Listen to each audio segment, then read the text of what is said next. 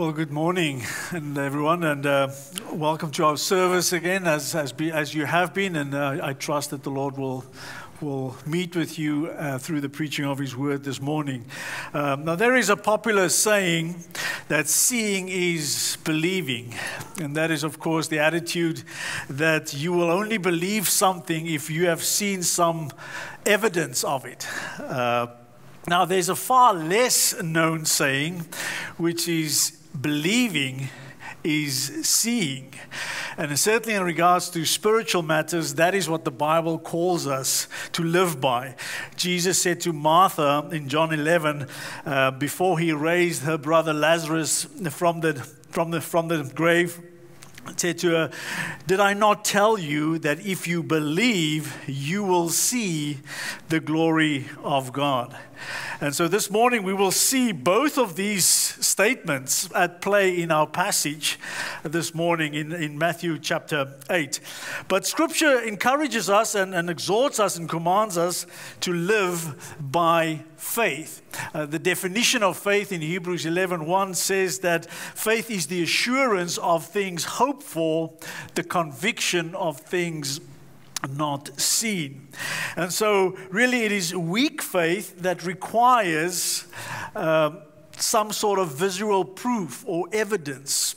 And a strong faith believes based on the hearing only. You may remember doubting Thomas. I feel always sorry for him having been given this description, because he really did not demand anything extra than what the disciples already received. They, of course, were gathered in a room, and Jesus suddenly appeared to them. That is the resurrected Jesus. And they saw Him and believed. And of course, Thomas was not with them. And then later on, when they shared with him this encounter, he said, "Unless I see in his hands the imprints of the nails, and put my finger into the place of the nails, and put my hand into his sides, I will not believe." Then Jesus appeared later and invited him to inspect the wounds of his crucifixion. And Thomas, of course, exclaimed, "My Lord and my God." And Jesus says, "Because you have seen me, you have believed. Blessed are they who did not see, yet believed." And so really the biblical rendition of seeing is believing would probably be hearing is believing. I have not seen it yet, but I heard of it from the Lord, and therefore, based on His character, I believe what I have heard. Now, the Old Testament scriptures, or the oracles of God, was entrusted or were entrusted to the Jewish people, and the Word of God revealed to them that one day a servant would come to save them from their sin and to establish His kingdom on earth. And we see a lot of that in Isaiah. The prophet Isaiah spoke about the coming servant, that this coming servant would be a sovereign king, an exalted sovereign king, that he would be just, but also a compassionate judge, that he will be the redeemer, that will bring Jacob back to God, and that he would be also the suffering servant, suffering for the sins of Israel, and that he would be the Spirit-anointed servant, the one set apart by God to accomplish His deeds. And so His coming was to be associated with the establishment of the kingdom of God, or the kingdom of heaven, as Matthew records it for us. And this kingdom would be a kingdom of peace, a kingdom of righteousness, a kingdom of justice. And part of this kingdom, Isaiah reveals to us, will come with great spiritual revival and physical restoration to the land, to the sky, to the people. And you can read all of that. We've covered an in-detail study of Isaiah, but Isaiah 11, Isaiah 60 to 66 gives us the picture of that. And then, of course, also part of that is that when the Messiah comes, He will remove sickness and disease from the people of God in the kingdom of God. And so these passages really informed the Jewish expectation of the Messiah. They were waiting for someone like that to be a king and come and rule over them. This is what they heard, and this is what they believed in a sense. That is what they were hopeful for. But now Matthew comes to them and to us through his gospel and saying, see, this is him. This is the Messiah. See and believe. And so Matthew presents to us Jesus as the Christ, Jesus as the Messiah. And we've seen last time that he presents a number of reasons presenting in chapter 1 the legal reasons, the genealogy, that he was in the line of David. There were prophetic reasons, the fulfillment of prophecy surrounding his birth. There were divine reasons at his baptism, that the Spirit of God descended upon him in the manner of a dove, and that God pronounced him to be his beloved Son, well-pleasing to him. There were the spiritual reasons, that he overcame temptation in the wilderness, something which the first Adam was unable to do.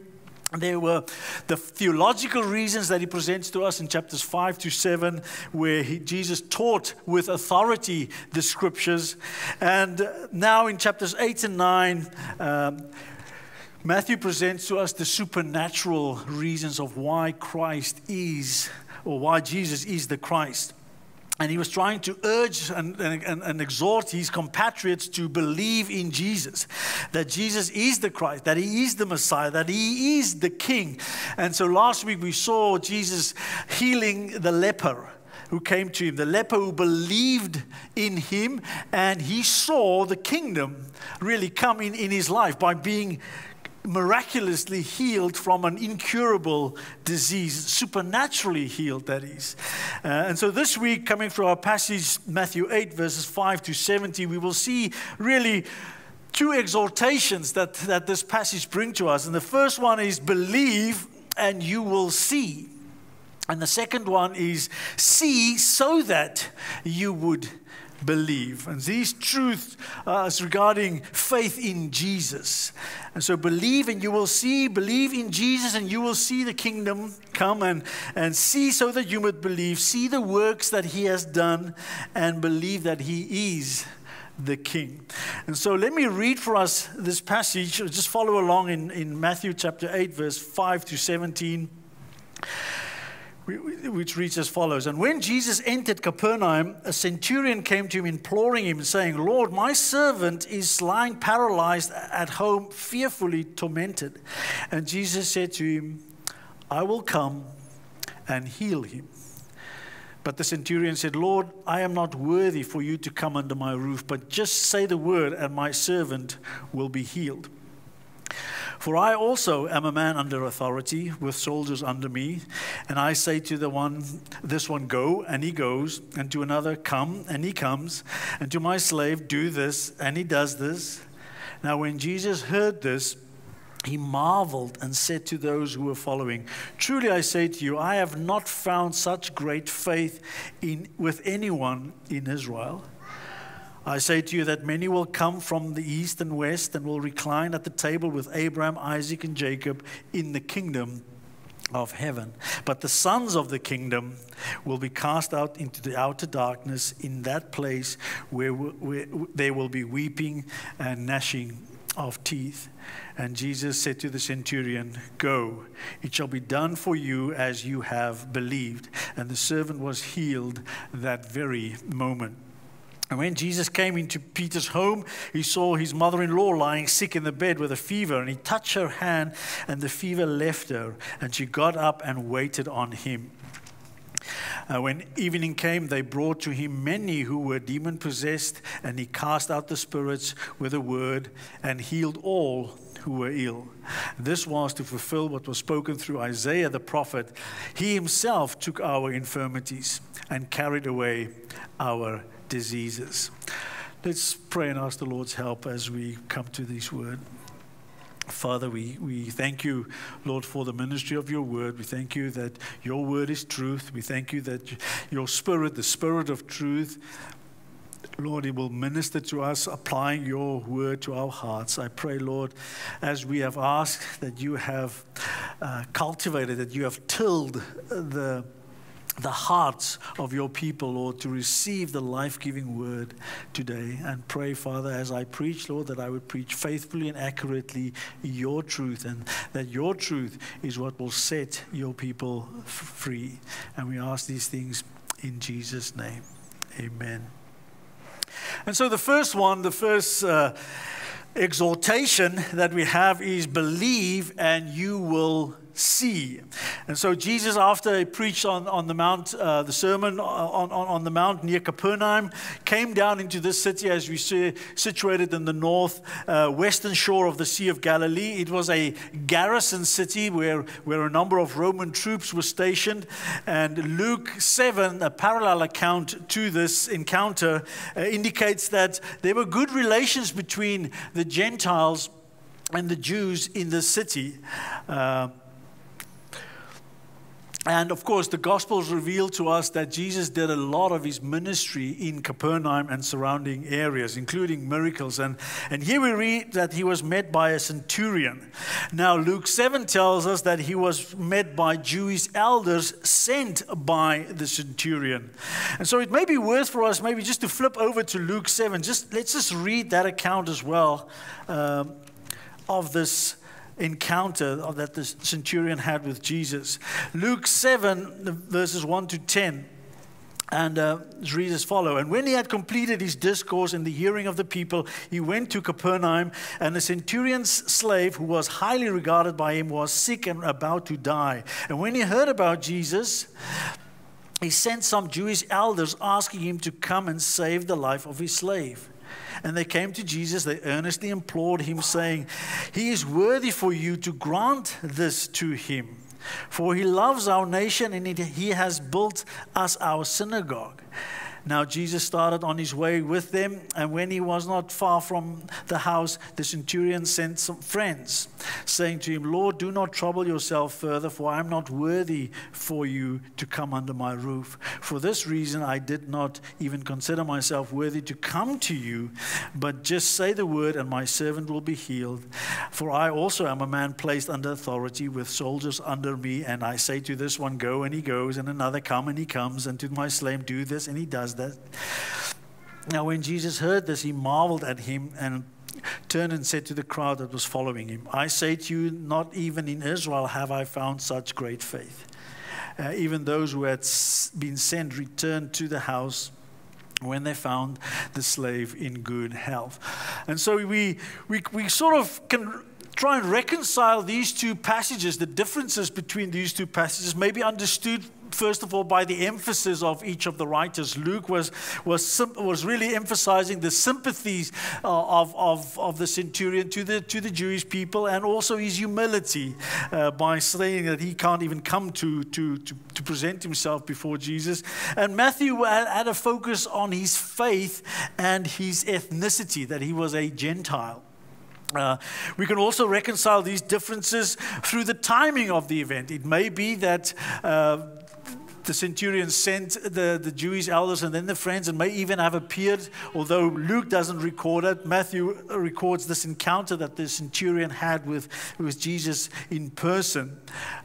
Or it can be reconciled to, if we understand that in those days, when you sent a messenger or a representative of you, that really it is as if you are making the appeal yourself. And of course, we see an example of that with Jesus, to whom all authority has been given in heaven and earth, commands us, his disciples, to go and make disciples of all nations. And so when people receive our message and receive us as his messengers, then they are saved. And when they reject his message and reject his messengers, then it is as if they are rejecting Christ himself. You remember when Paul, or Saul at that time, when he encountered Jesus on the road of Damascus, while he was persecuting the church, Jesus asked him, Saul, why are you persecuting me? So representatives in those days were personal, is as if they represent the person in person. Now, the centurion was a military commander. He was a military officer and had command over about 100 people. It was a middle rank. There were about 4 ranks above him to get to general or commander, and about 5 or so more, maybe more ranks below him. And a centurion really attained his rank through just faithful service, through experience, through knowledge. And we read of 6 different centurions in the New Testament. All of them were men of character, were men of integrity. They had a sense of duty and justice. And we read, of course, in our passage about this centurion, he had great care and compassion for his slave, and therefore approached Jesus to heal him. We read of the centurion overseeing the execution of Jesus at his crucifixion, concluded as he saw Jesus die that surely this was an innocent man, surely this was the Son of God. Then we read of the centurion Cornelius, to whom Peter preached the gospel. He was a God-fearing man, a caring and generous man, a benevolent man who believed the gospel when Peter presented it to him. Later on in Acts, we read of a centurion who really rescued Paul from being scourged after he was arrested. The Jews were in uproar of what he was saying, and they were about to scourge him to find out the reason for this. And when he declared to the centurion that he was a Roman citizen, the centurion went to his commander, and basically his scourging was stopped. 2 other centurions were given the responsibility to transfer Paul from Jerusalem to Caesarea after a plot to murder him was discovered in Acts 23. And then finally we read of centurion Julius, who escorted Paul from Caesarea to Rome after he appealed to Caesar. And Julius kept his men from killing Paul when they shipwrecked on the island of Malta in Acts 27. So really the centurion were men that were greatly respected. They were respected because they served with the men in battle. It's probably usually the highest rank that an ordinary soldier could attain to was that of a centurion, and they were quite well paid as well as a career soldier. And really, this centurion's faith was incredible. I mean, it was commended by Jesus. He was a humble man, and he understood authority. And he heard of Jesus, he believed, and then, of course, he acted.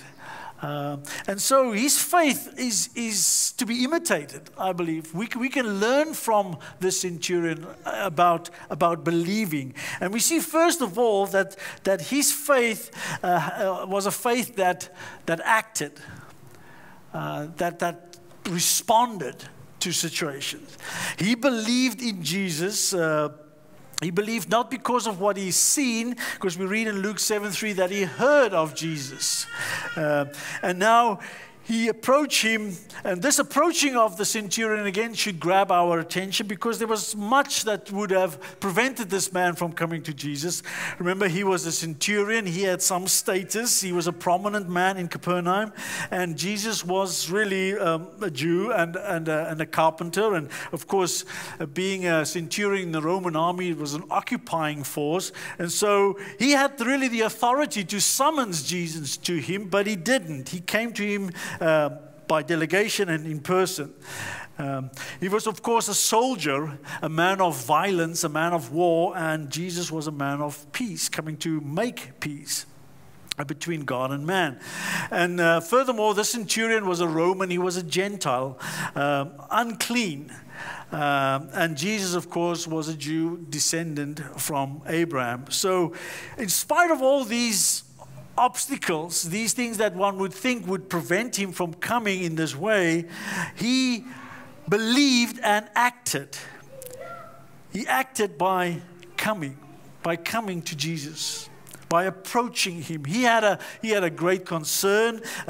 He had an obligation to care for his slave, and he needed help because this was beyond his ability. This was something that he could not deal with, and he needed help. He heard and he believed, and so he was assured of the things hoped for and convicted of the things not seen, and therefore he came and approached Jesus. And that is what we should do. We who claim faith in Christ, or even if you don't have faith in Christ, you may have a pressing need today. You may have a great concern. You may be anxious about things. You may have a physical concern or a spiritual one.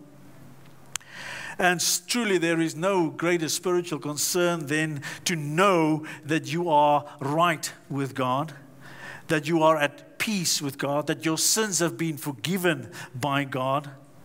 And so you may be here today really tormented, plagued by the sins of your past, perhaps even the sins of your present. Your conscience is killing you. Your guilt is condemning you. And you are afraid. What is others going to say? I'm ashamed of what I have done. And so you may be reluctant to come. All the while, Jesus stands with an invitation, come, all who are weary and heavy laden, and I will give you rest. Take my yoke upon you, and learn from me, because I am gentle and humble at heart, and you will find rest for your souls. For my yoke is easy, and my burden is light. And yet, like the centurion, there may be many things that you feel keep you from coming, prevent you from approaching Jesus. I mean, your sinful past. I mean, I'm not really a church person. I don't really have enough knowledge. I'm not a righteous man or a woman. How can I come to Jesus? Maybe I should first try and make myself a little bit more presentable to him.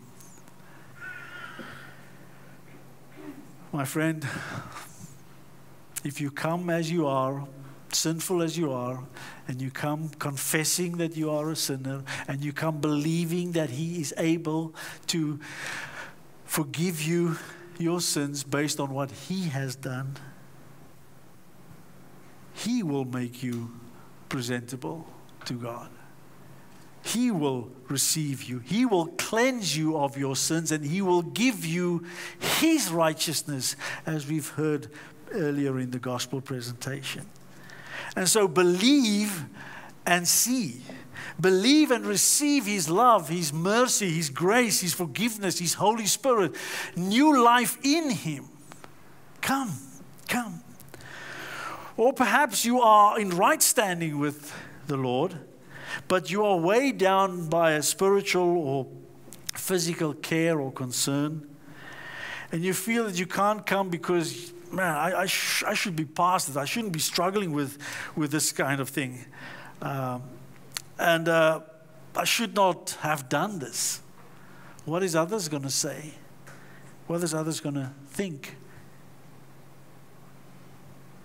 And to you, the word of the Lord is, humble yourself under the mighty hand of God, and he will exalt you in the proper time. Casting all your anxieties on him, for he cares for you. And so the first act of faith is to come to Jesus, to turn to Jesus, to look to Jesus, to come to him as the centurion did. He heard and he believed and he acted. And he not only acted, he not only came, he came and he asked. He had faith enough to ask, to make a request, to make a petition. He implored Jesus, verse 5 said. That means he entreated him, he beseeched him, he appealed to Jesus to help him. Lord, my servant is lying paralyzed at home, fearfully tormented. Luke uses the word doulos, which means slave. Matthew used the word pays, which means a little boy. So it could be that it was a servant boy, a slave boy that he had, and that the centurion greatly valued, may even loved the little boy as a father would love a son. And Luke 7:2 tells us that this servant boy was near death. one can understand that this centurion having enough faith not only to come, but to come asking, to come praying, to come petitioning, interceding for the life of his slave boy. His faith was a faith that prayed, that asked. Lord, I believe you. Lord, I believe you. Now please help my servant boy. I heard, I believe, I came, and now I'm imploring you, Lord. Help my slave boy. And so, how strong is your faith? How strong is my faith? Is it strong enough to pray? And you say, Frans, that's a ridiculous question. Of course, how can someone who is a Christian not pray? I agree with you. And yet, many of us don't pray. We don't ask.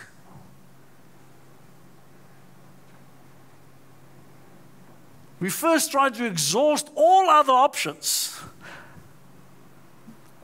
Try everything in our power and our might. And then finally, as the last resort, we would pray. Is that a strong faith? Or is that evidence of a weak faith? The centurion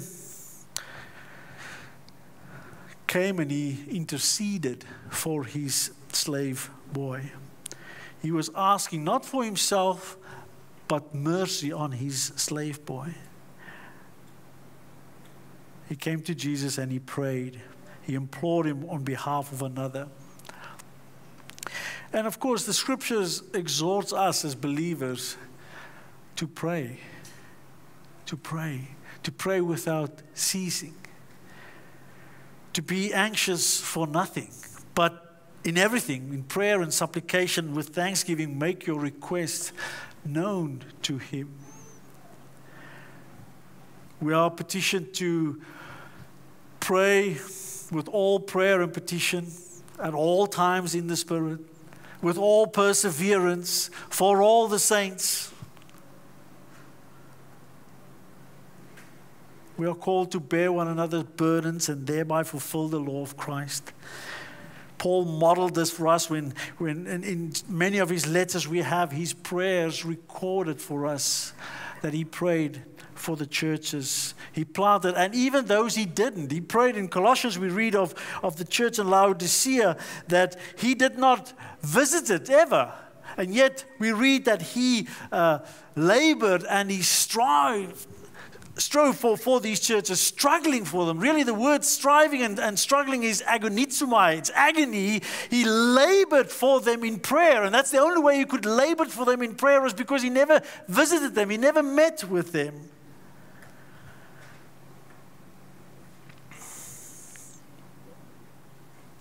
And then he wrote in Romans 12 that we should be devoted to one another and be devoted to prayer. And so I don't think it is, well, I think it's a ridiculous question, but sadly, many of us don't pray. Pray for yourself. You may pray for yourself. Pray for others, for their needs. Pray for this body of believers. There are many influences that seeks to tear this body of believers apart. Pray. Ask our Lord for that not to happen. Pray against that. And so he had a faith that acted, he had a faith that asked, and he had a faith that acknowledged the authority of Christ, really the lordship of Christ. Jesus answered him and said, I will come and heal him. Now he heard these words of Jesus and he believed. He believed the word of the Lord. In fact, he accepted the reality of his slave boy's healing the moment Jesus spoke those words. He believed Jesus. He believed the word of God. He believed Jesus had the authority to command that affliction in his servant to go, and it must go. Because he had authority over disease. He's God incarnate, Emmanuel, God with us. And he acknowledged that Jesus had authority higher than his own. I think and I believe that he acknowledged Jesus' authority over him, a Gentile centurion. I think he believed that Jesus was in fact the Christ, the King of the Jews. Why do I say that? Well, he came humbly. He came humbly. He was a man of stature, a man of rank, a man of prominence in that city, and yet he came humbly, considering himself unworthy. Lord, I am not worthy for you to come under my roof, but just say the word and my servant will be healed. He called him Lord. Now, of course, in the Greek, there's not a distinction whether that is the word is the same word that we use for sir and master as for the Lord, as in the Lord God.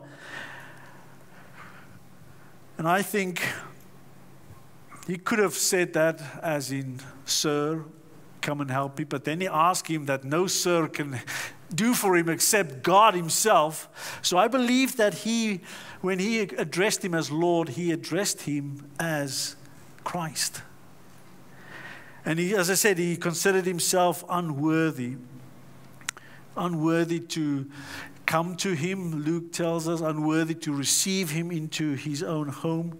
Of course, being a centurion in Israel and the good relationship that he had with the Jewish elders and the synagogue that he built, he would understand that if Jesus were to come into his home, that the law would render Jesus defiled. And so maybe he was sensitive to the law, but I think more likely that, as I said, he became to believe that Jesus is the Messiah because no one did what Jesus could do. And so he came not based on his status, not based on his merit, not based on his good works, but depending purely on the good grace of the Lord. He came and he asked, recognizes Jesus' authority, Jesus' lordship. And of course, we read in Luke 7:3 that the request was first made through these intermediaries, his representation that was of Jewish elders. And it's interesting, ironically, what do? They plead with Jesus based on the centurion's merit. He's a good man. He's good to our nation. He's built our synagogue. But not this centurion himself. He acknowledged that he is not worthy to come, and that Jesus had authority far higher than his own. And he understood authority. He said, I'm a man under authority with soldiers under me, and I say to this one, goes, and he goes, and another, come, and he comes, and to my slave, do this, and he does it. He acknowledges Jesus' authority over disease. And he realized that when Jesus gives the command, he be healed, that illness had to flee, had to go. Like a subservient among his men, a soldier within his company. And so he acknowledged, he accepted, he recognized, he submitted to the authority of Jesus. Command, Lord, and your will be done. That is incredibly great faith. He was assured of the things hoped for, convicted of the things not seen, based on the word of Christ. And that's what we are called to live by, the words of Christ. And first of all, we must realize when we come to the Lord, we don't come with any merit of our own. We come purely based on the merit of Christ now in our day. We can't be like the Pharisee in Luke 18 who prayed and said, Lord, I'm so thankful I'm not like this tax collector over here. I do good works, I tithe, I do all these religious activities. And yet the tax collector was standing aside, beating his breast, saying, have mercy on me, Lord. a sinner. We can come only based on the merits of Christ and not our own. And so to have great faith that will act, great faith that will ask, great faith that acknowledges the authority of God, that faith produces humility in us. We can come to the Lord freely because of Christ, not because of anything in and of ourselves. And it's also a submissive faith. We obey the word of the Lord because it is His word. He has the authority over us. And the centurion, he heard and believed. He believed and he came. He came and he asked and accepted the word of God because he acknowledged the authority of Jesus. And that is the kind of faith that will admit you into the kingdom of God. Verse 10, we read Jesus' response to the centurion's faith. Truly I say to you, I have not found such great faith with anyone in Israel. Jesus commended such faith. Now the people of Israel, they were redeemed out of Egypt. God made them His own. He entered into a covenant with them, the Mosaic covenant. He gave them His laws, His ordinances, His oracles. It was to Him that He sends the prophets who would reveal His future plans and purposes, His coming a king, the servant. And they heard and they saw, and yet many did not believe. But this Gentile, separated from God, excluded from the commonwealth of Israel, the spiritual heritage of Israel, strangers to the covenant of promise, he heard and he believed. He believed and he acted. He believed and he asked. He believed and accepted the word of God because of the authority of Christ. And so the kingdom, really here we read that I say to you that many will come from the east and the west and will recline at the table of Abraham, Isaac, and Jacob in the kingdom of heaven. But the sons of the kingdom will be cast out into the outer darkness. In that place there will be weeping and gnashing of teeth. And so, of course, the kingdom was given to was promised to Israel. First of all, through Abraham. Abraham was called by God, and promises were made to him, promises of a land, promises of a great nation that will come from his seed, a great seed that will ultimately bless all families of the earth. And he believed God, and it was credited to him as righteousness. And of course, Isaac, his son, he was the son of the promise. He was the son of the blessing, the first fruit. And so he received that blessing, that promise. And of course, from him came Jacob, the secondborn of Isaac. And he received the blessing of Abraham, the promises given to Abraham.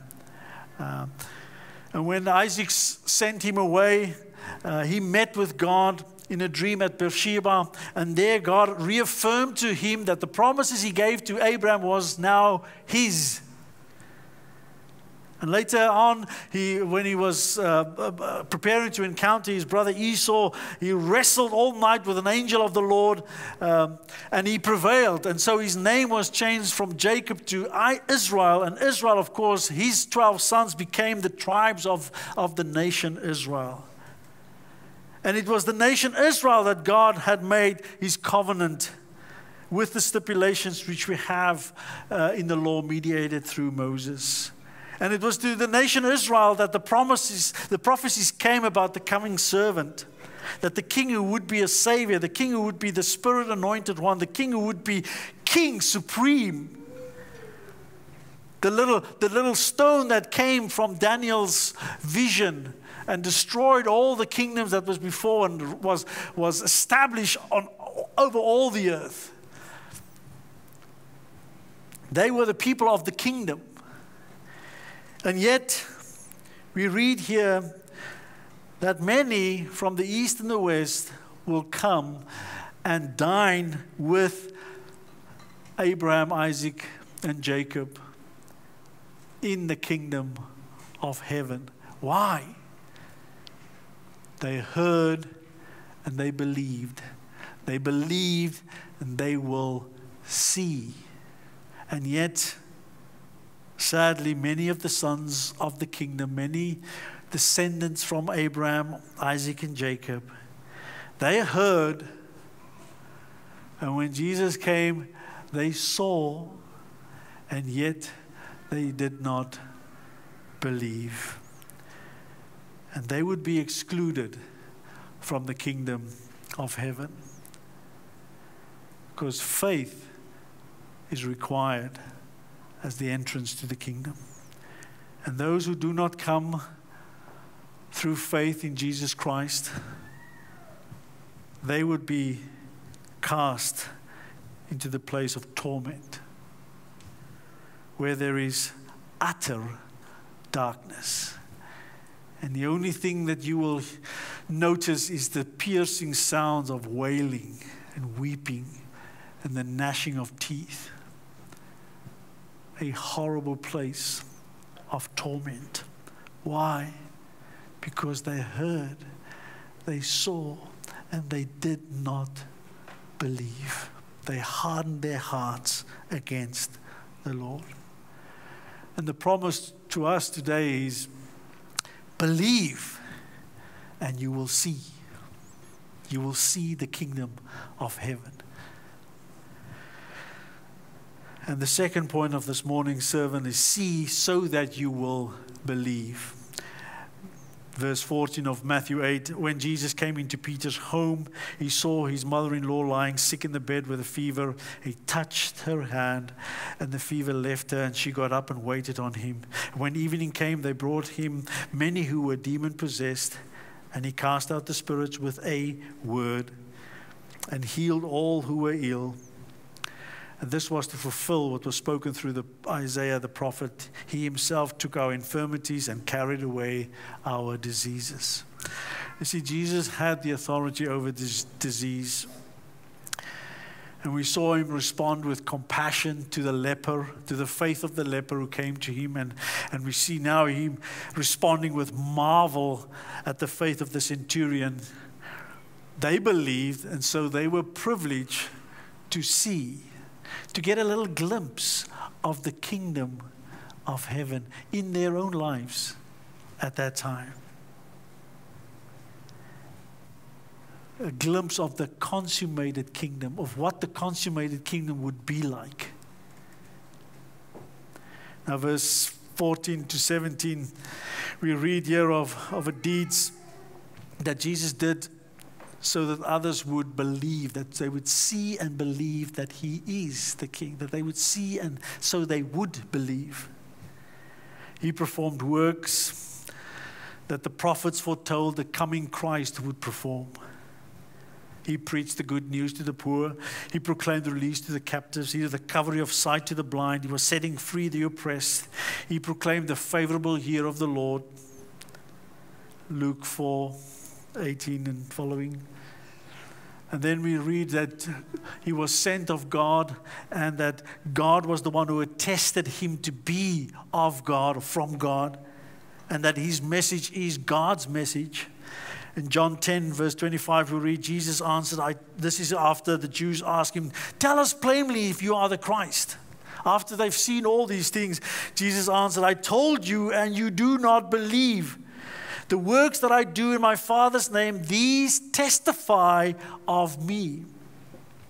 And a few verses later, verse 37, if I do not do the works of my Father, do not believe. But if I do them, though you do not believe me, believe the works, so that you may know and understand that the Father is in me and I in the Father. As a claim to deity. Believe that I am God. But instead of believing, they sought to kill him.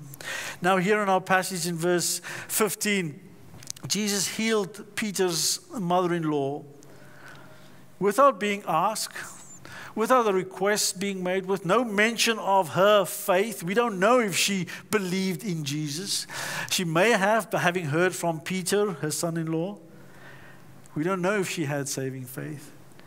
But Jesus healed her without being asked to, simply because it served the purposes of the kingdom, the purposes of God. He touched her hand, and by his supernatural authority over disease, the fever fled from her body. She was healed. She was restored.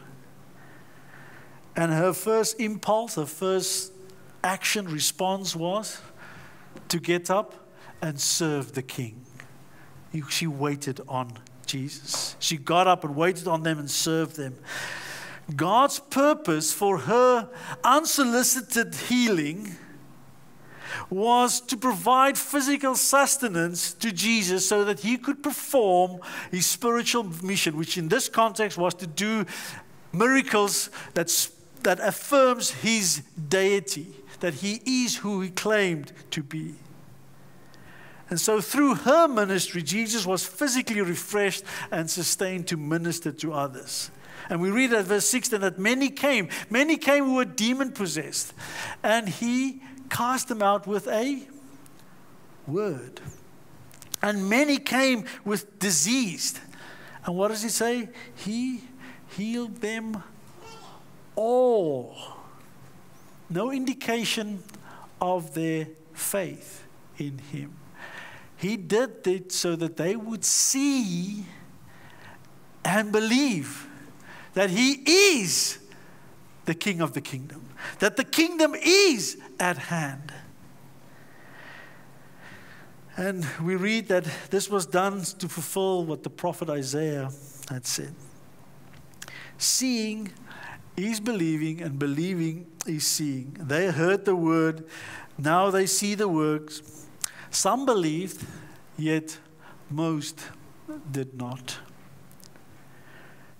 Many saw his power, his authority, and yet we read that many, in the end, did not receive him as their king, as their savior. Isaiah that Matthew quotes, Isaiah 53:4, he bore our griefs and carried our sorrows. Grief really is the word for sickness and infirmities, and sorrows is the word for pain, affliction, or disease. And Matthew was quoting Isaiah and was teaching and pointing to this truth, that Jesus, in doing what he was doing, in healing these people, was carrying away their disease and their suffering. I mean, it would be true to say that when in Jesus' ministry, he healed so many people at that time that he all but banished sickness and disease from Canaan at that time during his earthly ministry. He delivered them, he healed them. All who would believe and come will see and experience the power of the King and his authority over disease. And those who did not believe was invited to see so that they would believe. Now there's some erroneous teaching that has come from this passage and how Matthew quotes Isaiah. Some teach that God wants his people to be healthy. And that if you are a Christian believer, then you should be healthy because the Lord would heal you. You are part of his kingdom, and so when you're sick, you need to pray, and then Jesus would heal you even supernaturally. And if that does not happen, then you are lacking faith. You don't have enough faith. And that has caused so much heartache and pain in the people of God who was already suffering from their physical afflictions. Now they were also suffering of the spiritual one, being told they don't have enough faith. And therefore the Lord has closed his heart to them. But as always with these false, erroneous teachings, there is an element of truth in that. That we know that Jesus came, and on the cross he paid the penalty for sin and also broke the power of sin over us. But he has yet to remove the presence of sin among us. If you are saved, you are transferred from the domain of darkness into the kingdom of his beloved Son. If you are saved, you have expressed your faith in Jesus Christ alone for your salvation, then you are in the kingdom. And yet we sin. Why? Well, it's because we live in this time frame of the now but not yet. Jesus came at his first coming and instituted the kingdom, but yet it's to be consummated at his second coming. And at his second coming, he will remove sin from us. He will remove the presence of sin from us. Until then, we have been forgiven because the penalty has been paid. Sin does not have the power over us. We have the ability to say no now, where previously we were blind, we were dead in our sins and trespasses. Now you can say no. You are no longer a slave to sin. You are a slave to righteousness, Romans 6 tells us. And the same is true of healing.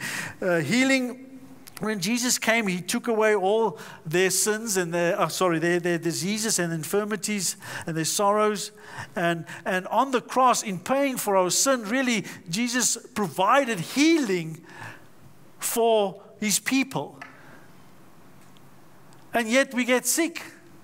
Why? While we live in this time, the now and not yet era of the kingdom, where we've been initiated into the kingdom, but the full blessings of the kingdom will come at its consummation when the Lord returns. And so the question is, does Jesus still heal supernaturally today, miraculously today? Absolutely. He is able. He can, and I believe he does, but he does so to fulfill his plans and purposes to advance his kingdom. Just as Jesus healed Peter's mother-in-law to advance the purposes of his kingdom. And so it's interesting, throughout biblical history, when faith was at its weakest, that's when the Lord condescended and helped his people to believe through miracles, through healings, through all kinds of signs. And of course, we read of that when Israel was enslaved in Egypt. And so what does God do? He came and rescued them, delivered them from Egypt with a mighty hand through amazing miracles, sustaining them through miraculously in the desert for 40 years, so that they would see and believe that he is God and that he can deliver them. And then he provided for them his laws. He says, live by this so that you would be a people set apart for me. And of course, later on, many years later on, there was a time of great apostasy when there were only 7,000 in all of Israel who did not indulge in idolatry, who did not bow the knee to Baal. And so the Lord sent Elijah and Elisha again, who did miraculous things. Why? Believe that he is God. Believe that these two men, these two prophets spoke for me. And so people would see so that they would believe. And then when Jesus came and he instituted the new covenant, and to say that he is the Christ, the King. And so many miracles was done through Jesus and then through his apostles as he was sent the message. These are men of God who speaks God's message. Believe. See so that you would believe.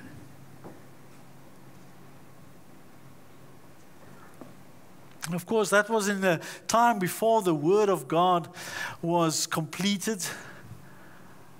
The self-authenticating Word of God. That was at a time when new revelation was given. And so miraculous signs were given to affirm the message and the messenger. We now live in a time when the Bible has been given to us complete. This is the full canon of Scripture that God has given us, His people. And now, because it's self-authenticating, when we read of the miracles of Jesus, it is expected that you would believe it as if you have seen it. That is what is expected of us. We need to believe so that we would see. And at times, by God's grace, sometimes He still intervenes miraculously. And so people would see so that they would believe. And so we learn from Peter's mother-in-law that she saw the kingdom of God by being healed instantly. And what did she do immediately? She served the Lord to advance His purposes, the kingdom purposes. And Scripture tells us there are two categories of gifts in 1 Peter 4, verse 10 and 11. Each has received a special gift, employed in serving one another as good stewards of the manifold grace of God. Whoever speaks, speaks as if he speaks the utterances of God. Whoever serves, do so as the one who serves with the strength that God supplies. And so there's two kinds of gifts. There's speaking gifts and there's serving gifts. Regardless of, both are equally necessary to advance the kingdom of God. And so if you have been saved, if you have been touched, if you have experienced new life in Christ, experienced the kingdom of God has come in your heart, then get up and serve the purposes of the Lord. Bear fruit for His name. And people, the fruit is not for us. It's not for us to marvel and say, man, look at these things growing on me. They are for the glory of God and for the benefit of others. Let your fruit give life to someone else. But sadly, many in that city, in Capernaum, saw the deeds that Jesus did, the deeds of the kingdom, the deeds that will accompany the consummation of the kingdom, and yet they did not believe. In Matthew 11, verse 20 and following, we read, "Then He began to denounce the cities in which most of His miracles was done, because they did not repent. Woe to you, Chorazin! Woe to you, Bethsaida! For if the miracles that occurred in Tyre and Sidon, which occurred in you, they would have repented long ago in sackcloth and ashes. Nevertheless, I say to you, it will be more tolerable for Tyre and Sidon in the day of judgment than for you. And you, Capernaum, will not be exalted to heaven, will you?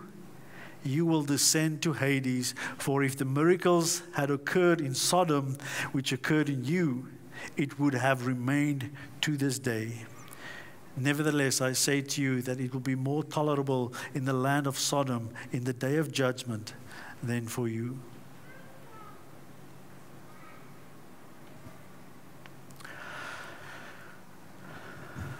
See so that you would believe. When you hear the Word of God, when you read the Word of God, and you ignore the Word of God, you are putting yourself under judgment. Or, that is, if you're outside of the kingdom, if you're in the kingdom, under chastisement.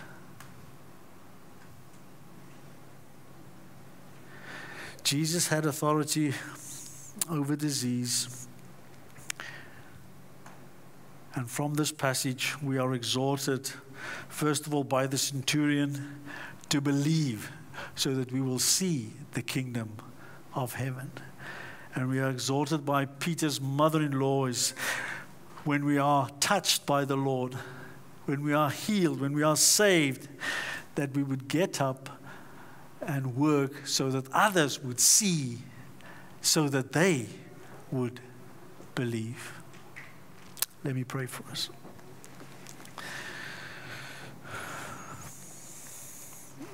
Father, we thank you, Lord, that you have given us, Lord, your word. We thank you, Lord, that you have revealed yourself in the scriptures, Lord, and you call us to believe your word, and so that we would act upon it, that we would obey it, but that we would submit to your authority, that we would trust it, and that we would tell others of it, Lord, so that your kingdom would be advanced.